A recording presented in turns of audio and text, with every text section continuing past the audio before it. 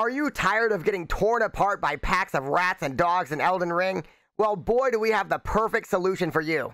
The Beast-Repellent torch will solve all of your problems, as beasts such as dogs, rats, and bears will slowly back away from you as long as you're wielding the torch. Now you can waltz in and grab those rare items completely unscathed. To obtain the Beast-Repellent torch, we'll be going to the isolated merchant in Dragonbarrow. To get to Dragonbarrow, we're going to be going directly east from Limgrave, and then once you get to the reddish areas, we're going to be going northeast. Dragonbarrow is in the far north middle section of the red area. Once you reach the isolated merchant in Dragonbarrow, just talk to the NPC and then purchase the Beast-Repellent torch for 1,200 runes. One final thing to note is that there are inconsistencies with the torch. For example, if you initiate combat with a dog, it will become aggressive.